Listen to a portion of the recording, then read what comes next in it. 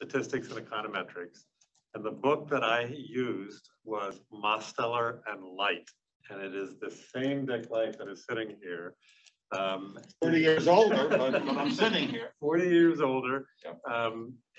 But Dick is, his background actually is that he has a PhD in statistics from Harvard, but he has migrated to spending huge amounts of time working on educational systems, the educational process, particularly looking at colleges and universities.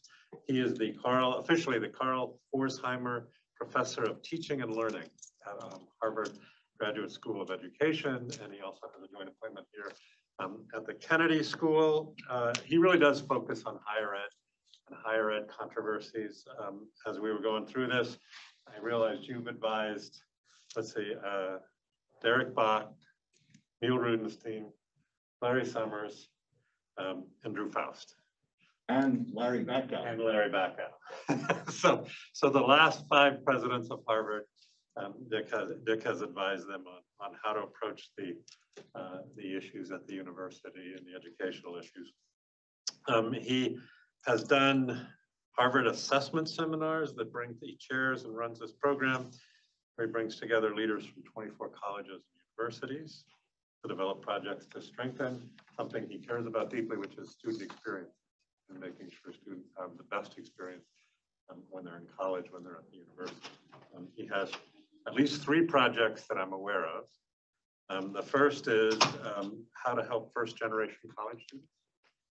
And in particular, this is with Brown, Duke, Georgetown. Brown, Duke, Georgetown, and Harvard. How do you help these young folks succeed? People who are coming for the first time to college, they don't have people in their family that were in college. I, believe it or not, am a first-gen college graduate, and I probably could have used some of your advice at some point. But and then the second one, he's working with Howard Gardner and kind of working on reinventing the new liberal arts for the 21st century, which I can't wait to hear that work in particular.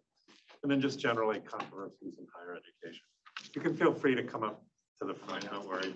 You're not interrupting it. This is an informal crowd. He is a member of the American Academy of Arts and Sciences. He's worked on diversity and changing demographics at colleges and how to address that. Feel free, please come up. Please come towards the front. Could you put your mask on? That's my one and only request. Thanks. Right. Thanks so much. I don't think you mind me saying, Dick worries that appropriately that he is somewhat immunocompromised, so yeah. He's just asking that we all be careful. My only request. And let's see, what else? He's been elected president of a number of various associations, in particular the American Association of Higher Education. So I am ready to be enlightened, as I hope you are, by Dick about our educational system. Please come to the front. And you need to put a mask on. Yeah, if everybody can put a mask on, I'm grateful. Thank you. All right, folks. I see. I'm gonna only stand here for 1 minute because I'm a long time ago I learned I don't want to put a podium between you and me. The whole point is to make it a conversation. But I'll start this way. It's a pleasure to be here, and I just want to apologize, and I won't keep doing it. Just one more time. I'm immune compromised. My wife is immune compromised, and I have 2 sons-in-law who are immune compromised. I just have to be careful. That's why the mask. So, end of story. Okay. I think what I'm going to do is sit in the chair. So I'm sitting, talking to you. Can you? There's no microphone here, so can you all hear me loud and clear? Would you go so far as to say this is stunningly good? Okay, good. So anyway, the point of it is, let me share with you what I want to do. First, my goal overall is to pose a question that I think is an important question. And I just wrote a book about it with a student who's young enough to be my granddaughter practically. Here's the book. I'll just hold it up once. I don't need to pitch it. Anyway, here it is. Becoming Great Universities, Small Steps for Sustained Excellence. And I hold it up because the way I met my co-author, Allison Jedla, 3 years ago, she was assigned as my master student advisee. And we got along well, but you know, I'm 70 and she's, you know, I'm 70, a little over 70, and she's a little over 20. And anyway, so she said, I'm a good editor. I'd really be happy if you would show me a draft of something. Maybe I can edit it for you. And I'm thinking that's an unusual offer, but sure. And I gave her a chapter of the book.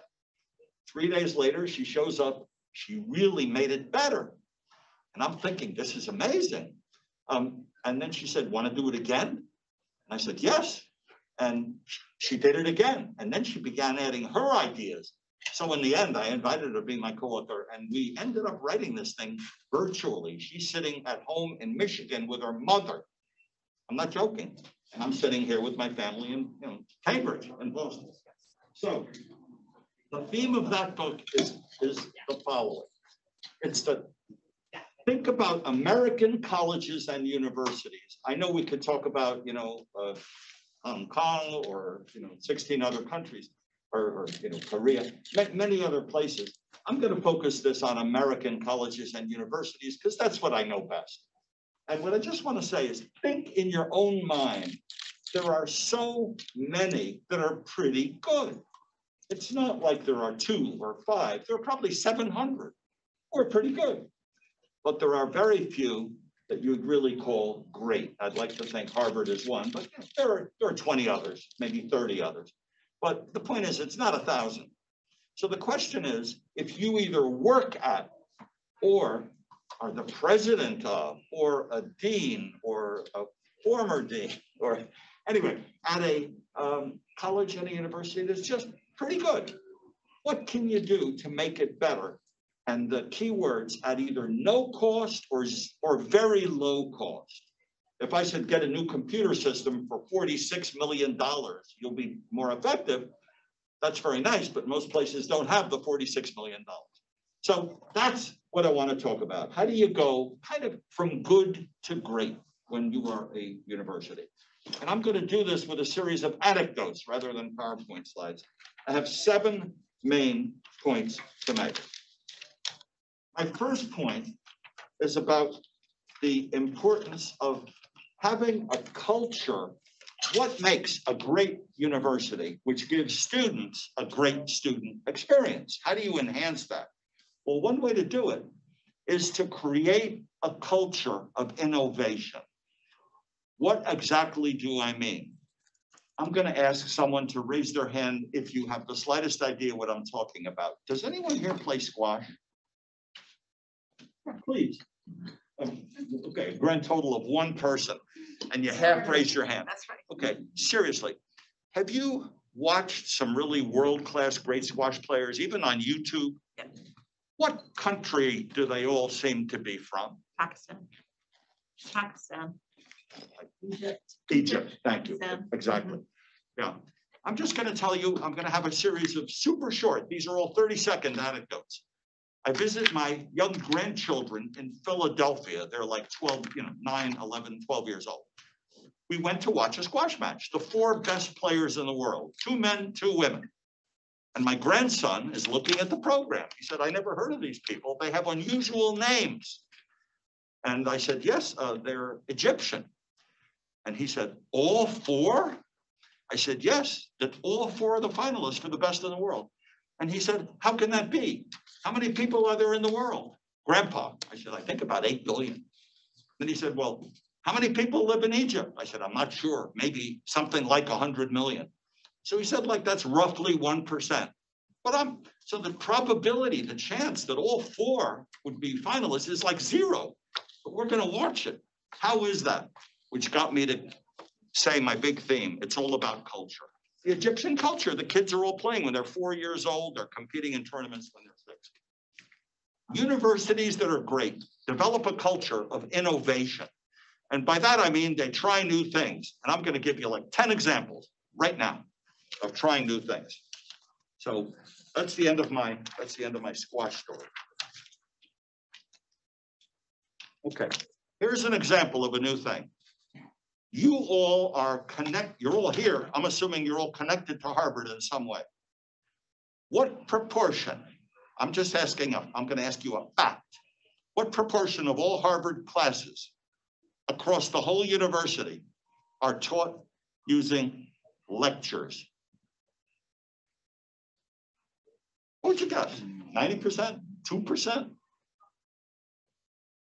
This is good. You know, I guess you don't find the answer obvious, which is good. That means you can get a new idea. 60%, Okay. 60%, 70%. It's in the ballpark. 2020, let me give you data. 20 years ago, in the year 2001, roughly year 2000, 74% of all Harvard classes were taught using lecture. Last year, I don't have the data for this year yet, but this past year, 46%. What's the point? The point is a series of research findings based on interviews with students done by a large group of people showed that students were pretty turned off by nonstop lectures. And I want to give you my favorite example because it's true. I was interviewing a young Harvard undergraduate. I think she was a junior, 20 years old. And I just said, what has been your experience both inside of class and outside of class here at Harvard College?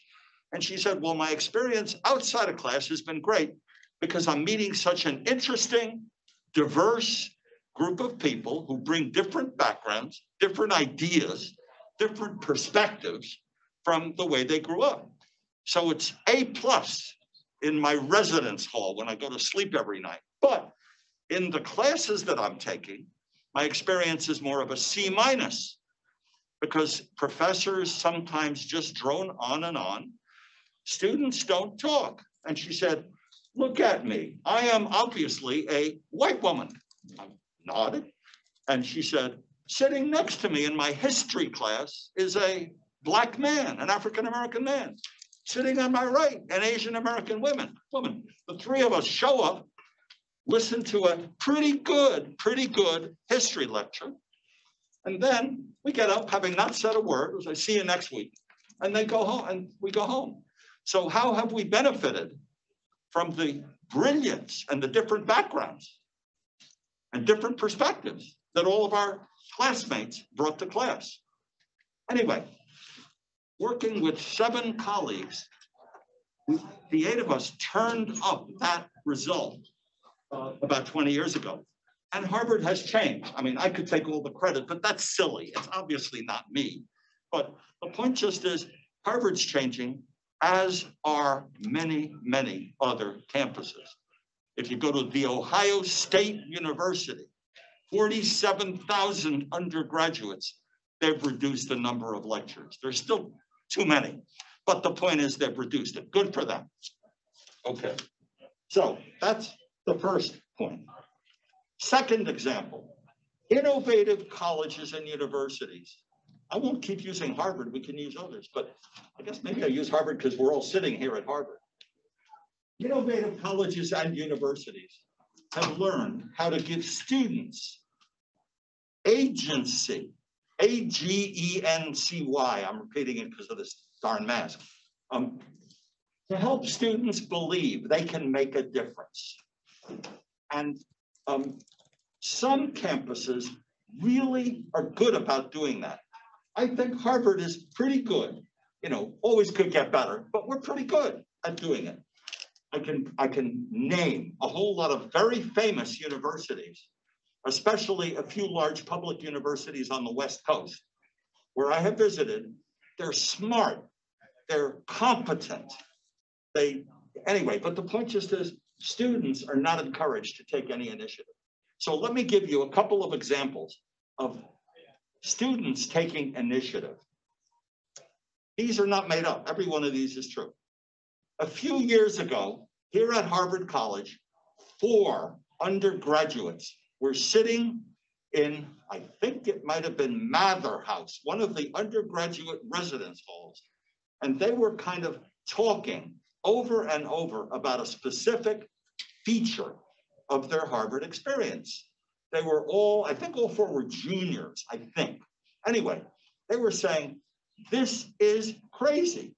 I came to Harvard because of the extraordinary talent on from so many different faculty members and lecturers and researchers. And the only people I'm hearing ideas from are my professors. And I take 4 courses per semester times 4 years, 2 semesters per year, the 8 semesters, 4 courses. Each student said, I'm exposed to 32 professors. What about the other 700? So they went for, here's my big takeaway. They went to a dean, a woman, dean of students. Catherine O'Dare is her name. And they said, Dean O'Dare, this is crazy. And she sort of agreed with them. And then they said, we are willing to do some work to make a new program happen. To which Katie O'Dare said, what are you going to do? And the students simply said, we are going to create an event called 10 Big Ideas, 10 professors, 10 minutes each. And the dean said, I think I get it. What do you need from me? And they said simply, we just need you to reserve a room, you know, a big room. She said, I'll give you Sanders Lecture Hall, seating capacity 1,100. And she did. So anyway, so the 4 students got the permission. They got in touch with 10 professors who they chose. And they invited each professor to come and stand up on the stage. And I'm going to use the word prance, P-R-A-N, because that's what a lot of them did. One of them was ripping up telephone books. Anyway, the idea is 10 professors presented their one big idea. They got Lisa Randall, woman, astronomer.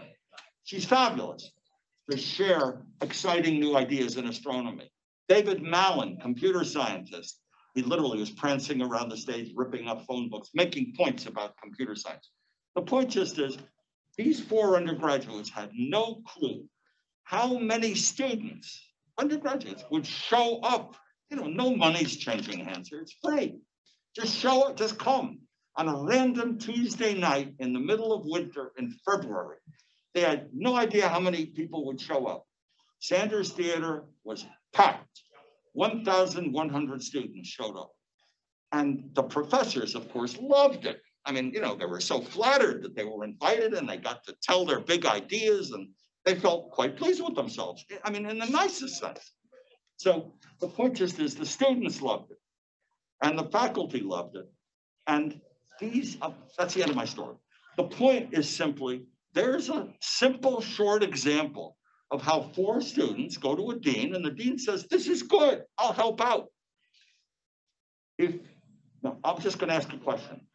Why is the University of Minnesota not doing that right now? Give me one good reason. And I think the answer is they didn't think of it. You know, in other words, they could do it tomorrow. They could do it next week. Doesn't cost anything. No one pays. The professors are not paid. The students don't pay anything. They just show up for 2 hours. So there's an example. Okay, I hope that makes the point. So give students some agency. All right, that's again, something that distinguishes a pretty good campus from a great campus. I could give other examples if you want, but I'm going to move on to be sure I cover all the main points. Okay, now suppose I ask you, I'm going to actually do it. Luciana, do you agree? I know your name, but we don't really know much about each other, right? Okay, what was your college major? I have no clue. Psychology. Psychology, excellent, a good major. Suppose you applied for a job and John Haig was interviewing you and he's thinking to himself, because he sort of practically runs the Kennedy School, basically he's thinking, I wonder, I'm going to look at Luciana's transcript at college. And John Haig sees a string of A- and A's. He says, this is good, this is impressive. My question is, how could John Haig or I or anyone else have a clue what you can do or can't do? I mean, you have a string of A's and A-. You know, that's good. It looks pretty impressive. Could you just put on a mask, please? Thanks so much. Anyway, yeah, there's a whole bunch in the back. Thank you. So anyway, the point just is that no one knows what you know. Now, there are a few great universities around America. I could list them if you want. There are a couple privates or a couple publics, like University of California, Irvine is very good at what I'm now going to say, as is Harvard, Yale, Princeton, and a whole bunch of other places. There's a small college in Iowa called Grinnell College that actually has done what I'm now going to say. Did you? Well, you don't know what I'm going to say yet.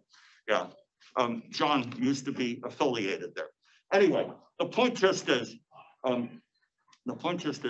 suppose I ask, how do we know what our students know? I could ask that at the Kennedy School. For those several of you who are here from Slate, that's what we did about several years ago. And boy, did we learn a lot about what Kennedy School students are good at doing and frankly, not quite so good at doing. And that led to a total revamping of the MPP curriculum here. I mean, seriously, a total revamping. The 4 core courses that are being taught right now didn't exist, at least with the same names, a few years ago. So this is an example of collect some information and things will change. And I want to be very specific. There's a word that most professors hate. That word is assessment. If I told many of you and said, guess what, lucky you, we're going to do some assessment, you know, you'd find some reason to excuse yourself and leave the room. You know, what is that, standardized testing? It's not standardized testing. Let me share with you assessment. And I'm going to mention campus names because none of this is secret.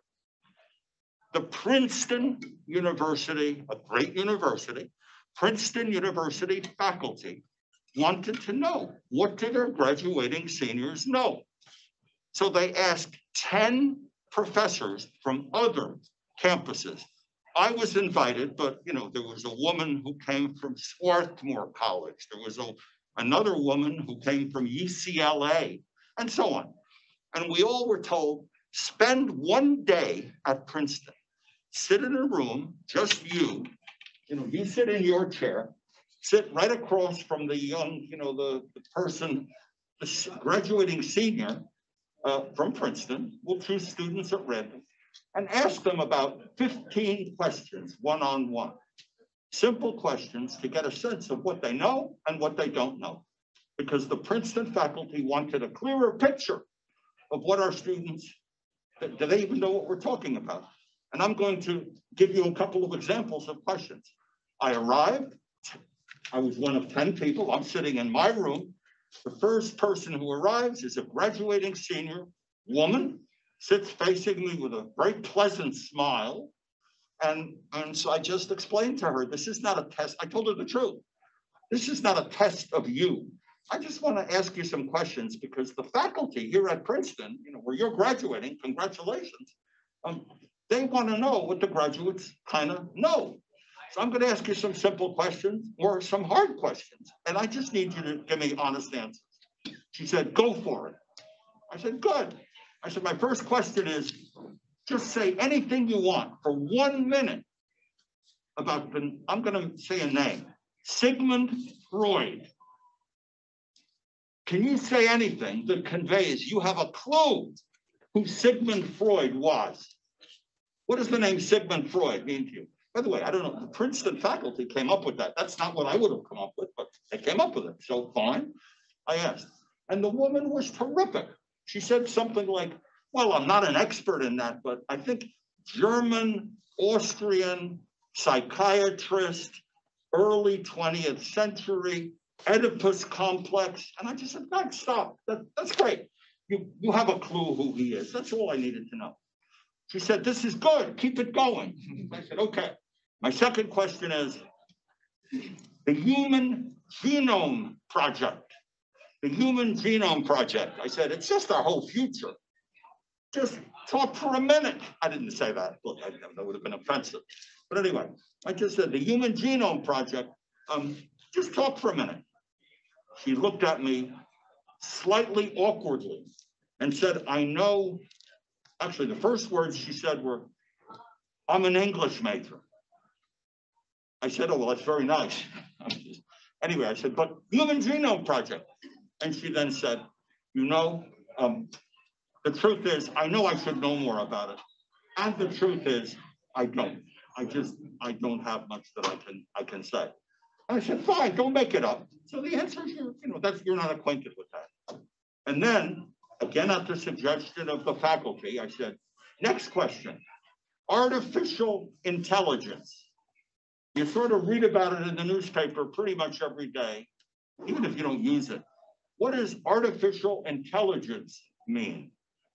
To which she said, I read about it all the time. I cannot talk thoughtfully about it for a minute. I said, fine, no, anyway, and she was very good on some others. What's the bottom line? The 10 of us from other campuses debriefed with the provost, the academic leader at Princeton. And let me just tell you, so I'm going to tell you some real data, The real data is, what fraction of Princeton undergraduates on the verge of graduation could say who Sigmund Freud is? 94%. The Princeton faculty said, this is good. What fraction could say a few words about the Human Genome Project? 46%. The Princeton faculty, in a faculty meeting, they had 2 faculty meetings about this. They said, is this a problem or not? And in the end, they decided there are some things that are pretty basic. We need our students to have a clue what those words mean. And so they built it into a whole lot of courses. Anyway, that's the end of my story. How much did that cost Princeton to do? Like once every 5 years. They don't have to do it every week. They can do it once every 5 or 10 years. It cost them airfare to fly me to Princeton, New Jersey and back. I mean, that's the whole cost. It cost them very little. Meanwhile, they got tremendous feedback. So that's the value. That's one value of assessment. A second thing that any campus can do. Can you all hear me okay? I'm trying to talk as loud as I can. Okay. A second thing a campus can do is look at changes from the day students arrive to the day they graduate. Suppose I ask, okay, I'm going to actually try to do this really. Would you raise your hand if you went to Harvard College, undergraduate? Okay, good. Just to get someone different. Good. This is great. I have a question. I don't know you at all, but my question is, do you think that most Harvard undergraduates improve their writing, W-R-I-T-I-N-G, in their 4 years at Harvard College, since you had the experience? Yeah, definitely. You do. What evidence do you have other than a hunch? Nothing concrete. Nothing. That's true of almost every campus that I've ever seen. And so more and more campuses are putting out an effort. They're making an effort to measure improvement over time. And I'm going to give you a real example that was done here at Harvard by a woman named Nancy Summers. The first-year students, the sweet, malleable 19-year-olds, moved into Harvard Yard. Before classes even started, they all marched over to a big building where they all have breakfast, Memorial Hall. And they sat at desks and tables. And they got a question and blue books. They could do it on a computer, but it was just easier to do it longhand in terms of the logistics. Anyway, imagine having 1,650 first-year students at Harvard. They're all sitting at their desk. It's August 28th, a few years ago, and they read the question. We assume you have heard the name Abraham Lincoln. So Abraham Lincoln, at some point in your background. If Abraham Lincoln were alive today, would he be a Democrat or a Republican? You have 1 hour. Write out your best answer. Use evidence for whatever you believe. I'm going to stop. Every one of these young folks, they wrote their name on the blue book. and, you know, Fred Smith, whatever it is, and they tried to answer the question. Now, Luciana, do you think Abraham Lincoln would have been a Democrat or a Republican if he's elected? I have no clue. You have no idea. I have no idea. None of you have any idea. That's the whole point. No one cares about what these good young people wrote. The only thing that Nancy Summers and the writing faculty cared about is, let's read the essay. Is the grammar pretty good or is it terrible? Does the essay have a beginning, a middle, and an end? Yes or no?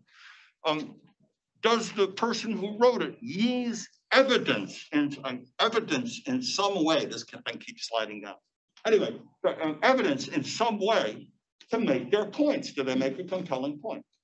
Okay, 4 years go by. Near the end of senior year, the same, now these first years, 4 years ago, they're seniors. They were marched back over to Memorial Hall, and this time they got the question, read these 3 paragraphs by Socrates. Socrates, translated into English so everyone can do it. And they read it.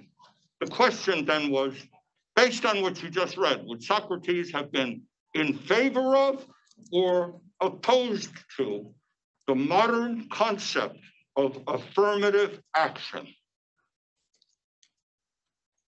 I can't resist. I'm now going to interrupt myself and say, many of you know there's an affirmative action court case in front of the Supreme Court where Harvard is a defendant. And interestingly, I just learned it's going to be heard on Halloween. That's not a joke. So interesting. Anyway, the point of it is, that was the question. So a group of graders, a group of outside graders, you know, professor from BU or MIT or, you know, whatever it is, Harvard's English department, graded the essays on grammar, beginning, middle, and end. And no one cares about, you know, Republican or Democrat. It was more, is the writing good? So they then presented the results to President Drew Faust. That was about 6 years ago or 5 years ago, just before our current president of Harvard, Larry Bacow, became president. So they presented the results to Drew Faust. And I was just sitting in the back of the room. I didn't do this project. This is Nancy Summers' project. Anyway, and I watched. And Nancy Summers and her team said, we have concrete evidence that Harvard students, undergraduates, dramatically improved their writing, just as you guessed, over their 4 years at Harvard. To which the president of Harvard said, do you have any numbers? And Nancy said, yes. The first year students average 1 to 10 scale, 7.2, with some standard deviation that went with it. The seniors, 8.9 with some standard deviation. It's significant at, you know, 0.0001 level. It's clearly a significant improvement. And I kept thinking, this is impressive, good for you. But Drew Faust was not impressed. She just said, well, you didn't really do the important thing yet. And I'm thinking, I have no idea what she's talking about. And so the president said, the important thing is, are there differences between the students who concentrate or major in the humanities versus social sciences versus physical sciences like physics, computer science, chemistry, earth and planetary science, things like that? To which the writing group said, we didn't look at that, but it'll be easy to do. And they did, and they came back. And when they came back, they said, wow, we found some surprising results. We learned humanities undergraduate, I'm not making this up, humanities undergraduates at Harvard dramatically improved their writing. The English, literature, history majors. The social science students, like economists and so on, pretty good improvement, pretty much improvement. The physical science students, zero over 4 years. The end of this story, I don't want to go on too long with this. The end of this story is there was a faculty meeting of the faculty for Harvard College, Faculty of Arts and Sciences. They added 2 required writing courses to the curriculum for all the physical science students. Every student had to basically do some writing. So here's again my specific concrete example. Finally, I want to give one example from the Kennedy School because it's a SLATE example. SLATE, for those of you who don't know, some of you know very well because you work at SLATE, several of you. Anyway, SLATE stands for Strengthening, Learning, and Teaching Excellence. It's 13 years of work by a whole lot of people at the Kennedy School. These folks are in the second row, or there's the leader, our leader of SLATE. Anyway, the idea just is, I was part of it. We did an actual project at the Kennedy School, just like what I'm describing. And I'll keep this short, but let me just say, we asked every single Kennedy School MPP student, the day they arrived, a series of questions. Some were narrow, like, example, what's the definition of a randomized controlled field trial? I mean, either you know it or you don't. Some of you may not know it. Some of you may know it, great. But it's sort of a, I know it or I don't. Then there's a second level of question which involves a little bit more complexity. And then there's a third level question which asks students to pull together ideas from different fields, synthesize, aggregate across fields. The exact same questions were given at the end of that same academic year, late April, early May. The students were asked, take an hour, answer the same questions.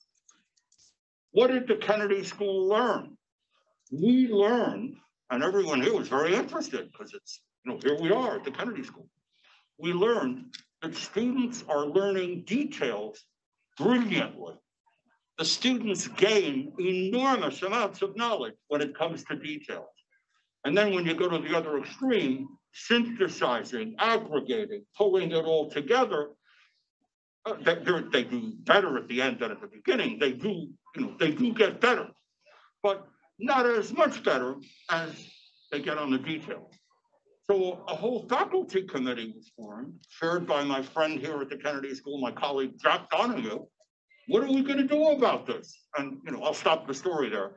But the point just is, why isn't every college and university in the United States doing this? This is not hard. Giving a 1-hour test in August, giving a 1-hour test in May at the end of the year to the same students with the same questions, and seeing what do the students learn, what don't they learn? You tell me why. Do you know how many colleges and universities there are in America? About 2,800.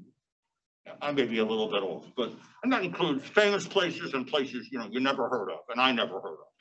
But the point just is, why isn't every place doing this to get a sense of what are their students learning? What could we do better in terms of enhancing the student experience? I'm going to keep going now. Next example. I'm waiting for one of you to raise your hand, and I'm waiting for one of you to ask me a question. The question, I'll help you out. The question, I'm just joking a little bit here. The question is, what's the biggest change in how faculty members, how professors, kind of like me and my many colleagues all around, how are professors doing things differently now from what they used to do 20 and 30 and 40 years ago? Things, they update their curriculum, but what about their behavior? And let me just get right to the bottom, the main point. Professors increasingly are trying new ways of teaching. I am unfortunately lecturing a little bit to you. I'm trying to do it with a smile, but I'm just sort of getting the information out. But the point just is, increasingly, professors are trying new things. I'm happy to give you a simple example of something I tried 4 years ago. And there are so many other people who tried similar things. I was asked, would I teach a first-year student seminar, the so-called freshman seminar? The enrollment is only 14. I had 7 men, 7 women in the class. I lucked out, it was good. So anyway, we met once a week for 3 hours, and I led a discussion.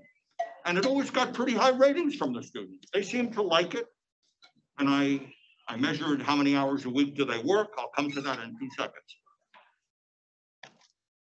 A few years ago, with strong encouragement from the Harvard leadership, the idea was to many faculty members, try something new, do role playing, simulations, use clickers for voting, just anything, try new things. So instead of leading a discussion for 3 hours with these young men and with the first year students, I reduced what I do to 2.5 hours. It was the same course. We used the same room. We sat around the same table that we did the year before. But the next time I taught it, my second time, the last half hour, I assigned a man and a woman to team up. They don't have to like each other. I just needed them to work together to lead a discussion of the entire class for the remaining half hour. And I say, as a group, they were a bit taken aback when I first introduced it. Within 2 weeks, it was very clear. They really were into it. So people were talking more. The students always came to class better prepared. They spent more hours reading the assignment outside of class before they showed up. And in other words, everything was really good. I did have one awkward moment. The awkward moment was, I just said, I teamed up a young man, young woman, boy and a girl. Halfway through, I was actually invited with my wife to a dinner party. And in the middle of the dinner party, I mean, this is, older folks like me, it's not about students. And in the middle of the dinner party, our wonderful host said, I want every gentleman, those were her exact words, I want every gentleman to move 2 seats to his left. And I'm sort of looking around, why are you suggesting that? I'm thinking, I didn't say it out loud.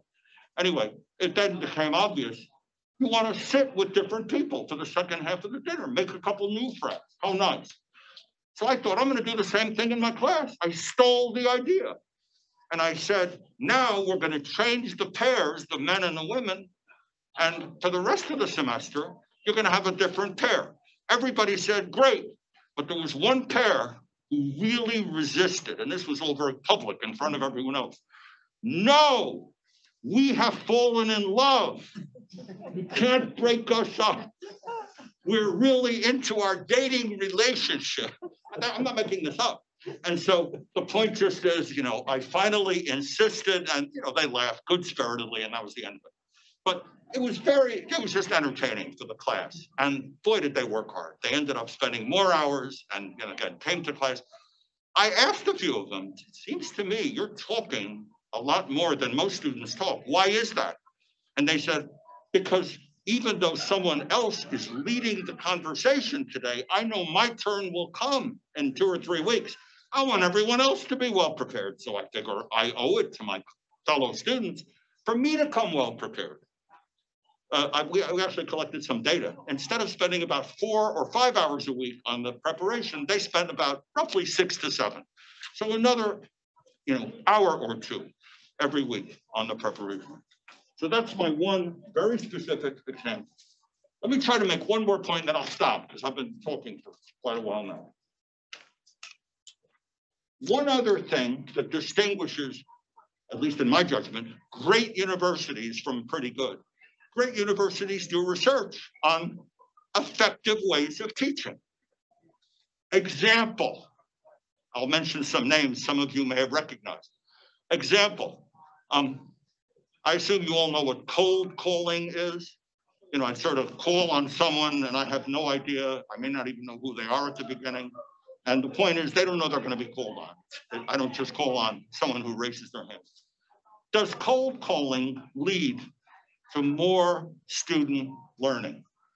A project studying that was led right here in this building, well, or next door at the Littauer building in the Kennedy School by my colleague and friend, Dan Levy, Professor Dan Levy, who for years has taught in the MPP core curriculum.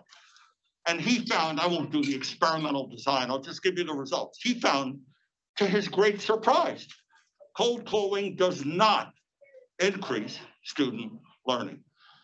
I would have bet, I would have bet it does increase learning. I would have been wrong. But that's the great thing about gathering data. Sometimes you're wrong and you actually learn something. How about another project that was done here at the Kennedy School by a group of people?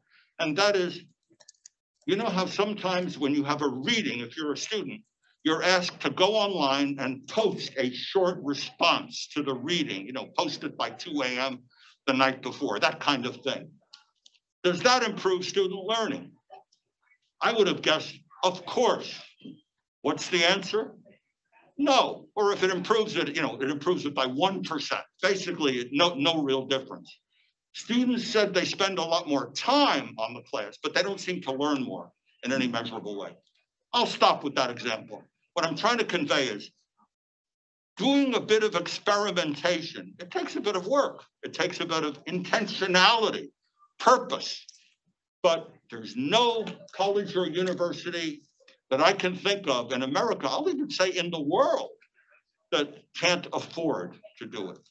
Maybe what I should do at this point, I have more to say here, but I should know when to subside. My family members tell me I never know when to subside. Maybe now is a good time to subside. And I'm going to sit back down and invite your comments or questions or criticisms or reactions.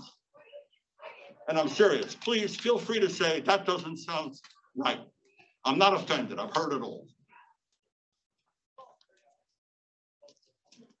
If folks would like. All right, Dan, please. I have a question, but I don't want to preempt others. But maybe two questions and comments. Fascinating, Dick. I learned a tremendous amount, as I have from your other writings. So two comments / questions. One is on costs, and I think when you talk about costs, you mean dollars and cents.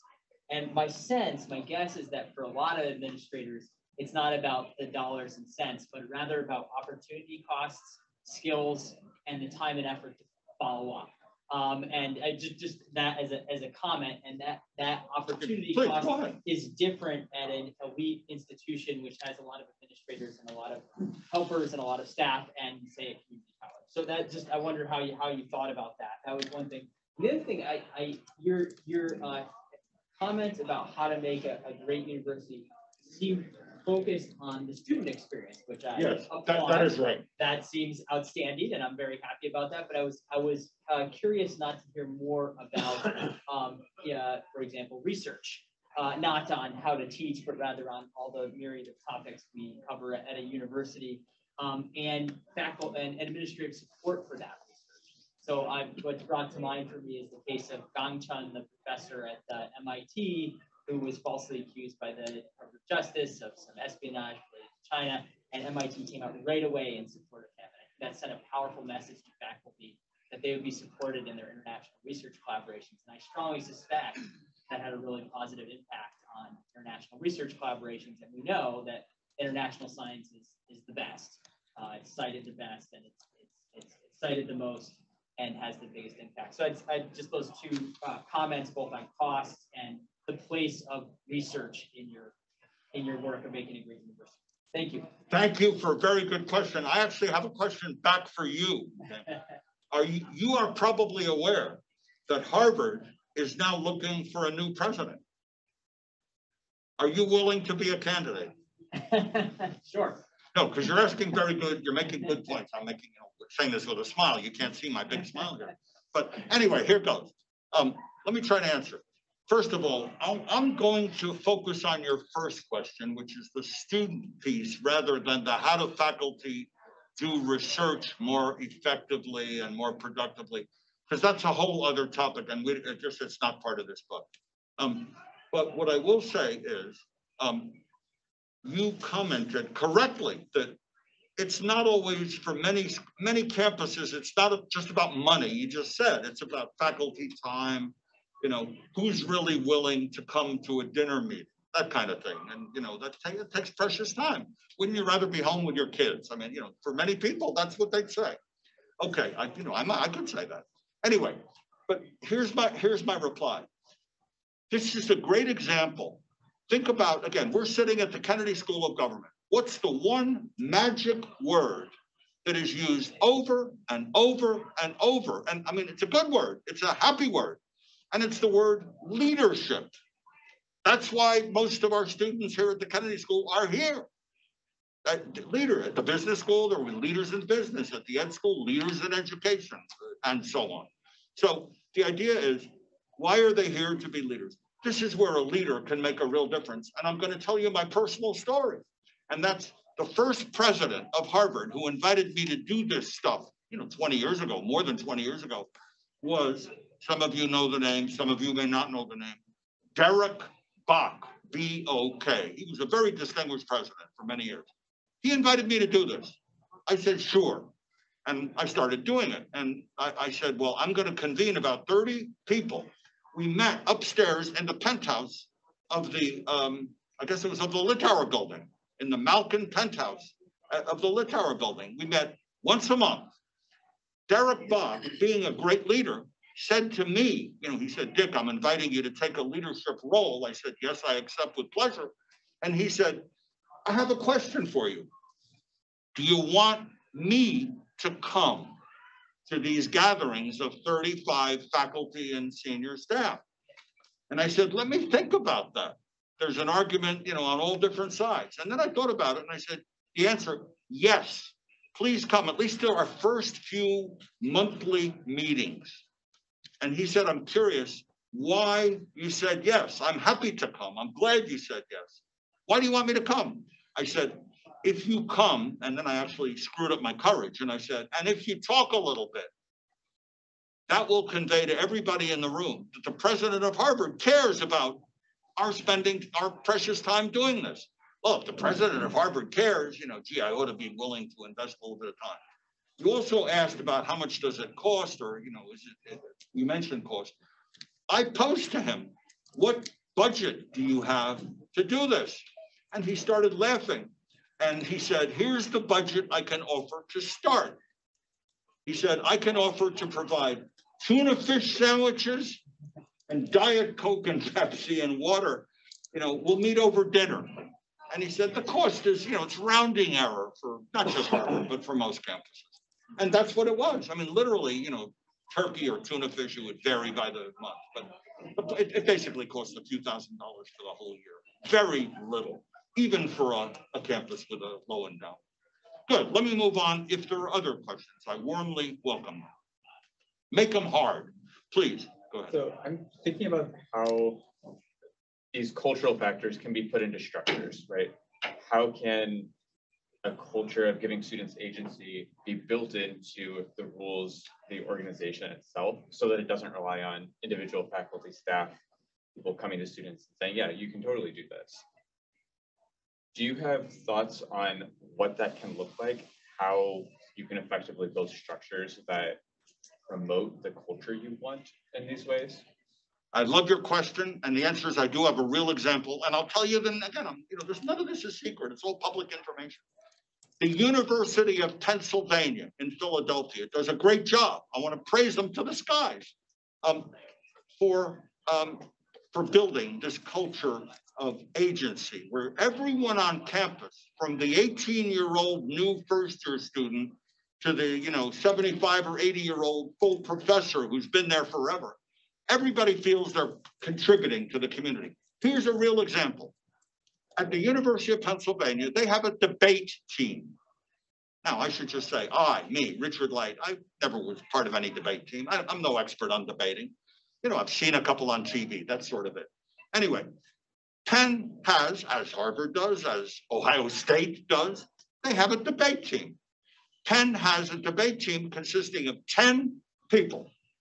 One year, they had about 40 students show up to try out, to be selected to join the debate team.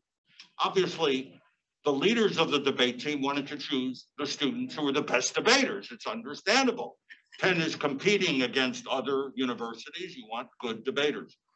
But the 30 students who were turned away very kindly and graciously, but they were turned away, they were very nicely told, go away, you didn't make it. The debate team leader said to the people who made it, why don't you volunteer to tutor, to work with, I mean, those who are interested, to work with some of the folks who were turned away. They can try again next year. Maybe they'll make the team. And they did that. And a whole lot of the debaters who made the team felt they were, they met 2 or 3 hours a week with some other person who knew less than they did about debating. And they felt they were contributing to the overall enhancement of student life on the campus. And the young folks who got the tutoring, who didn't make the debate team in their first try, they were just grateful. And, they made new friends. I mean, everyone wins. My favorite question, repetitive as it is, how much did that cost Penn to implement? I think the exact number to the 8th decimal place is 0. So why isn't every campus in America doing, it doesn't have to be the debate team, it could be the mountain climbing club. But why isn't everybody doing it? Is that I hope that roughly answers it. Any campus can just sort of figure out creative ways to do things. Okay. Please, loud. Thanks, Professor. I really liked the case study examples that you presented, and they've kind of got me thinking about, well, why is it that universities don't implement these initiatives? And I wanted to get your views on whether potentially the barriers are at the student level in terms of a disconnect between perhaps what students need and what students actually want, or is it more structural in terms of the university incentives and their push in rankings, or what are the sort of incentives that drive the university administrations themselves? Just repeat your last sentence. I got the earlier part. I wonder whether it's the students or the universities themselves and the pressures that they face in terms of performance, university rankings, and what their incentives are. I think it's actually, you're asking a question I had not thought of before. It's a really interesting question. Let me give you my best, the best I can do. And that is, I think it's the universities that are not trying hard. It's as simple as they're not trying hard. I wish I could say something more than that. It takes a certain amount of purpose, effort, intentionality, not money. I mean, maybe a little bit money, but that's not the big one. It takes effort and purpose and focus to try new things. I can just report what John Haig, when he introduced me, he commented I started the thing called the Harvard Assessment Seminars. That's the item that I just told you about, where Derek Bach and 35 Harvard faculty and staff, including deans, we all met up here in the penthouse at the Kennedy School. And the point just is, somebody had to take the initiative. It wasn't me. In this case, it was President Bach said, let's do some extra work. Let's meet. The faculty said, gee, if President Bach is coming, I'd love to have dinner with the president every month. This is good. So they ended up coming. It's kind of, again, I think it's more on the institution. And I'm going to say one last thing. This is a new point. It's related to your question, but it's something I didn't say earlier. Many of you, perhaps not all of you, went to colleges and universities that were primarily residential, meaning most of the students live either on campus or sort of near campus. They can come to campus events. Now, I want to ask you all a question that I did not ask yet today. How many hours are there in a week? Actually, I'm gonna pick on you because you asked your good question. Ready? How many hours are there in a week? I know you think about that all the time. 168, is that right? Did you say 168? Is that right? Perfect. 7 days, 24 hours. Just sit there, do the arithmetic. It's 168. How many hours did each of you attend your classes? How many hours at any Harvard school, Kennedy School, or any other? How many hours do students spend attending class? Each week? 12, 14, 16, 10? You know, they come 3-4 hours a week. You take 4 courses. It's about 14, 12 hours, whatever it is. All right. So 168 hours a week. Students are in class, say 12, 14 hours. That means they're spending over 150 hours. That's 90% of their time outside of class. A feature that distinguishes great universities from the not so great are the seriousness with which the leadership of that campus makes an effort to enrich campus life outside of the classroom. I'm going to keep picking on you. Ready? I thought cold calling doesn't work. It's the biggest compliment I can get. Okay, here goes. Ready? I'm gonna keep going. You're the victim now. Seriously. I won't ask where you went to university. You know, that's not the important thing. I'll just ask, did you ever receive any advice how to constructively criticize a fellow student or a colleague? Almost none in my undergraduate degree. Pardon me? Almost none in my undergraduate degree. You're saying none of that? Yeah, zero. Okay, well, that's true of most campuses, zero. I could keep going. How many of you learned when you were in university or college, undergraduate, how to break bad news to a group? Oh, look, one person actually, that's amazing. Good for you for getting that. Very few people obviously get it. I asked about how to give feedback to a colleague. How many of you got some suggestions about how do you receive friendly, constructive advice and criticism from your colleagues? What are good ways to be thinking when you're receiving constructive, friendly criticism? So wherever you went, where did you go? WashU in St. Louis. WashU in St. Good for Washington University, St. Louis. I did not know that. That's great. Anyway, can I just say, most campuses don't offer that. Is that taught in chemistry class? No. Is it taught in economics class? No. But just think, breaking bad news. How do you write a tight executive summary?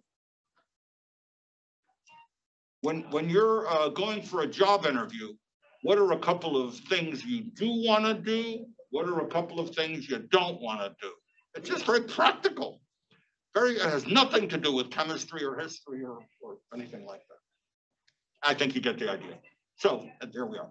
I'm going to keep going if there are other questions. Please talk loud so I can hear you. Oh, I can stand up. So hi, Professor Lai. I'm actually from your class, and I'm asking from an educational perspective because I'm an education student, and because we talk about the cost.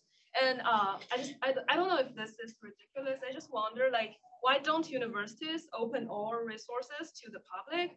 For example, we in Harvard, we live stream all the classes online, and we'll create a site named Harvard Online.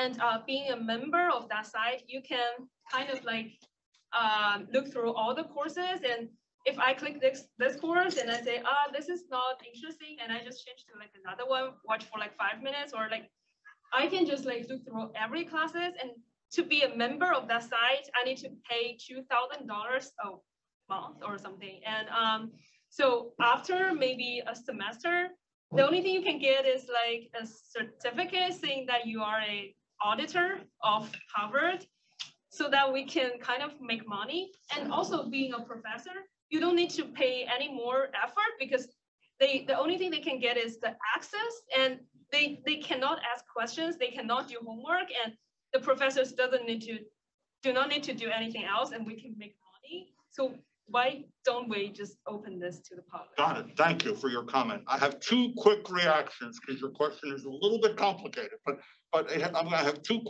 reactions to your good question. My first reaction, you mentioned online. I just think the single biggest challenge facing just about any college or university, WashU in St. Louis or Harvard or, Penn State, just pick it out of a hat. The biggest challenge is how to incorporate the technology and the online learning for students so they really benefit from it, but also so it reduces cost. And my favorite example is, suppose a Harvard student, one of you right now, actually an undergraduate went to President Larry Bacow at Harvard and said, I have a great proposal. Instead of 4 years in person on campus paying full tuition, how about we pay 3/4 tuition and we do 1 year online? And you can test us. Did we learn the material or not? And we can save 1/4 of the tuition. That's the kind. I don't have a cute answer to that. I'm just saying that it's a hard question. It probably depends upon the university, the student, the goal, and so on. So that's, I just want to say, that's my first comment. You mentioned the word auditor in the second part of your question. You're asking, I may not be the right person to ask. I'm not a fan of auditors. In fact, I don't allow any auditors in any of my classes. And there's a reason. The ticket of admission is you have to contribute. I actually tell first-year undergraduates at Harvard College, the 19-year-olds, the 18-year-olds, if you're going to go to a big lecture class and sit in silence behind a pole in row 56, never opening your mouth, why bother? Why don't you just go on YouTube and take the economics course and leave it at that? And you can do it for free. And so you may not agree with me. I understand. Many people don't agree with me. But the point just is, for me, the ticket of admission is talking. For those of you who don't know about it, here's a bit of information. At Harvard Business School, 50% of every student's grade comes from their contributions, verbal contributions in class. So the student, it could be an American student, it could be an international student, it doesn't matter, either way, writes the best written final exam of anyone in a class, but he never opened his mouth a single time, C-.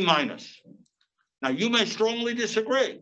I happen to agree. I think it's great. I think, the way we move the world forward is everybody needs to contribute, not just sit hiding behind a pole in row 57. Okay, maybe time for one more, and we'll approach our conclusion. Good. Well, two more, please. Go ahead, and then. Thank you so much. Just talk loud. It's just my hearing. Of course.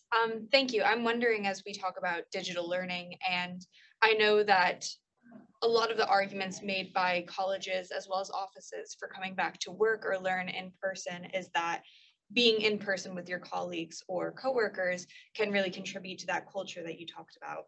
Do you think that these mechanisms that you've discussed can be transmitted as effectively digitally, or do you think that that physical space plays a large role? Funny you should ask. I do have an answer, and it's really specific to your very good question. Yesterday evening, where was I from 7 to 9 p.m.? I was sitting in my kitchen, laptop computer on the kitchen table. I was teaching a course. It has 14 students in it, and it's on Zoom. And one of the first questions I asked was, I said, I could meet in person. I mean, we'd have to be masked, but basically I could meet in person. Or we could continue meeting on Zoom. Which do you prefer? Let's vote. And they voted. What did I say? I think it was 15 students. The vote was 15-0 in favor of Zoom. And I said, I can't resist asking, why? That cuts against what most people would guess. And a gentleman named Steve said, I work at Brown University in Providence, Rhode Island. If we met in person on the Harvard campus, I'd have to get in my car, drive an hour and a half, spend 2 hours in this very enjoyable class, and then get back in my car and drive home. I'd be home 11 at night. Frankly, this is easier. And others said similar things. Should I say this? One woman was sitting, this is a graduate student, was sitting in a completely dark room. And I just said, Grace is her name. And I said, Grace, are you safe there? You look like you're in a totally dark area. And it's like 9 at night. And she said, I feel totally safe. I'm in a Harvard building and the security guy is right down the hall. Anyway, but my point just is, it leads to idiosyncratic things. Using techniques online, such as breakout groups, breakout rooms, I think you can capture most of it. I mean, there's never you're looking at Erin and saying, let's have a cup of coffee. You just can't quite replace that. I think everybody understands. But I'm a big fan of a reasonable level of online learning, especially if it allows people to get access to classes that they might not otherwise choose. Okay, last question. You had your hand. I'll try to be brief and speak up. So going back to this question about why do not more universities do this, engage in these kinds of activities? And to go back to your first example, or the first one that I heard, I came a little late, was the question asking students, what do they really know after 4 years here? Right. But it seems to me that there was a question that preceded that question, which was, what do we really know? I'm sorry, what What do we really know? The teachers, the faculty, the administrators, the leaders. What do we really know about how we are teaching and what people are doing? And I think my question to you is, would you agree that all of this begins with the capacity and the willingness to question professional epistemology? Oh, absolutely. Yeah. I think that's perfectly put. And that is part of the university culture. I mean, the very fact you're even posing this question. I'm going to be unkind. I've been so kind this whole time. So now I'm going to say one unkind thing. It's not about anybody here. I visited a public university 1 hour north of Minneapolis, St. Cloud State University. And I made to the faculty leaders, I mean, they invited me to come. I was their cordial guest. I was delighted to come. I had a very nice time. The point is, St. Cloud State is not Harvard. It just isn't. You know, we could pretend, but it's not. And the idea just is, I sort of made your point, a willingness to question about, what are we willing to do? And I actually had a person with a straight face say, our faculty union would not allow that. I tried to keep a straight face. I said nothing, and we moved on to the next question. I'm not saying this to beat up on unions. That's not my goal. I'm just saying that's an example of one campus and one incident where they're basically saying, it doesn't work here. It's not about unions. It could have been our president doesn't. Our culture, right? Yeah, our culture doesn't allow that. I don't want to come across as anti-union. That's not my goal. But it is about the culture. Okay, John, should we? I just want to thank everybody for coming, and in particular, I want to thank Dick.